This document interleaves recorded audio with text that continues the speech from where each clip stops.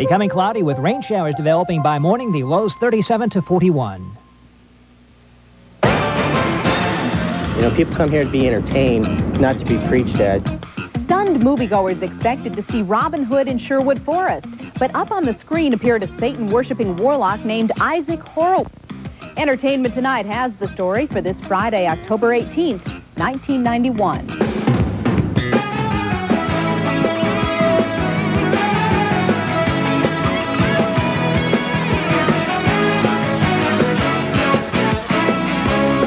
Hello again, everybody. Thanks for joining me for Entertainment Tonight. John Tesh is away. I'm Mary Hart.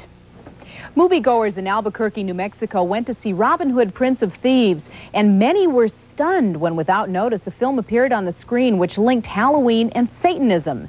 Many in the audience complained that the surprise added attraction had anti-Semitic overtones. What I read turned my complexion 3 shades of blue.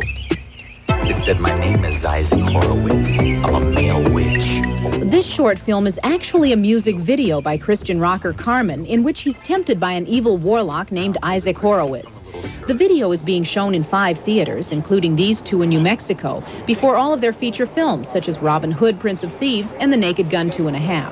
The obviously Jewish name and its link to evil have the Anti-Defamation League up in arms. Susan Seligman of the New Mexico office says she's had dozens of calls about it. People were horrified that a devil was named Isaac Horowitz, and that there was a film that showed the good versus evil with a person who was obviously had a Jewish name. The video shows the evil Horowitz claiming responsibility for AIDS and other calamities. Christian singer Carmen claims his song and video are based on a true story told to him by a preacher. The reason that I used the name Isaac Horowitz was because in the actual story, that was the person's name, with the exception of 2 letters that I changed in the end to kind of protect their personal identity.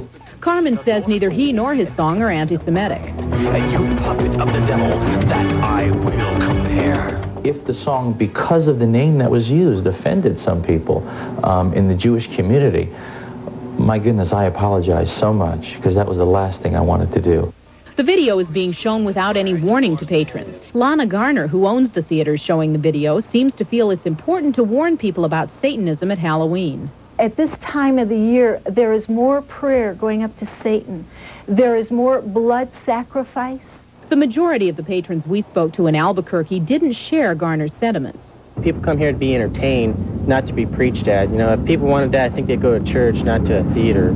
In my little purse here, I got the address and the phone number of the people who made this film. I'm going to complain very, very heavily to them. In spite of the protests, Lana Gardner said she will continue to run A Witch's Invitation through the end of October.